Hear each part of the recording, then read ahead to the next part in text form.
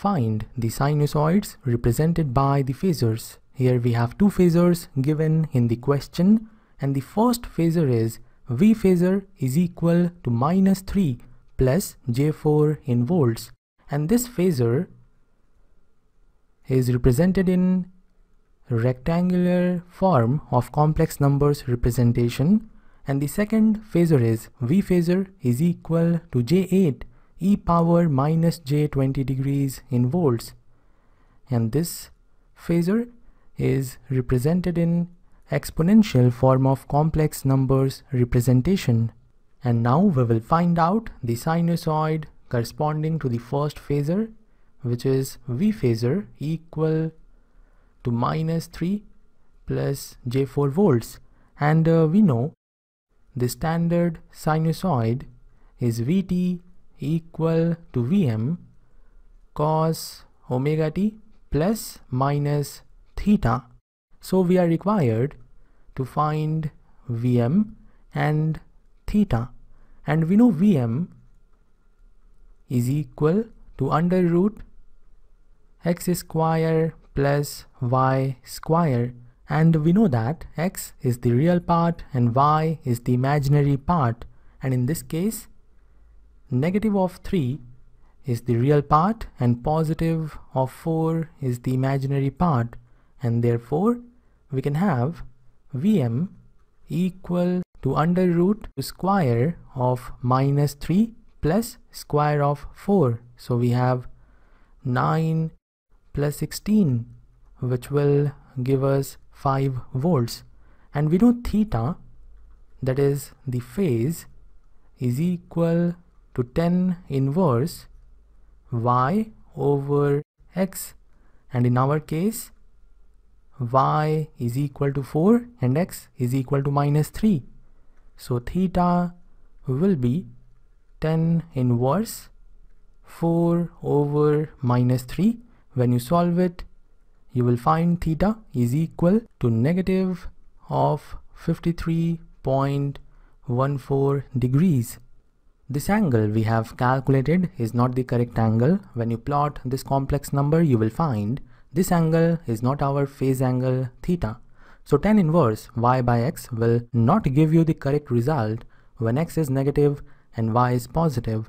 This means when the point is in second quadrant, and you will also not get the correct result following tan inverse y by x when y is negative and x is also negative. This means the point is in third quadrant, and the same thing will happen when the point is in fourth quadrant, that is x is positive but y is negative. And when both x and y are positive, then you will get the correct result following tan inverse y by x. So what should we do to have the correct result?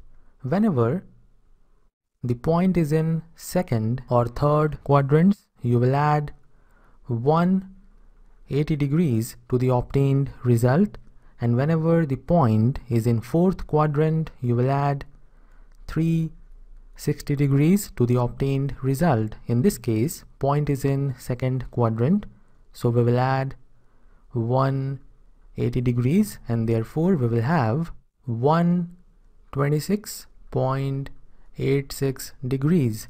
So in this way we have obtained Vm, it is 5 volts, and we have obtained theta, it is 126.86 degrees, and therefore the corresponding sinusoid will be 5 cos omega t plus 126.86 degrees.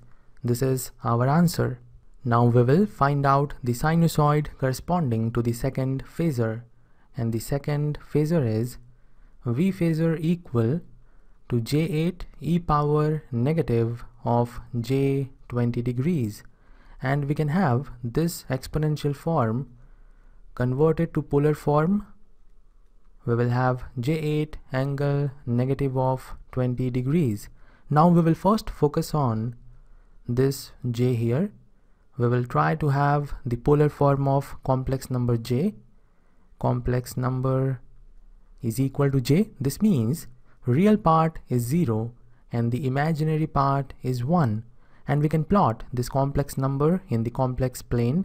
Real part is 0, imaginary part is 1. So we have the vector like this, and it is making 90 degrees in anti-clockwise direction. So we can say that Z is equal to 1 angle 90 degrees. This is the polar representation of complex number Z equal to J, and therefore we can write our V phasor equal to 1 angle 90 degrees in place of J multiplied to 8 angle minus 20 degrees. And after this we will multiply the magnitudes, that is we will multiply 1 and 8, and we will add the angles 90 degrees plus negative of 20 degrees. So we finally have V phasor equal to 8 angle 70 degrees, and therefore the corresponding sinusoid Vt will be 8 cos omega t plus 70 degrees. This is the answer.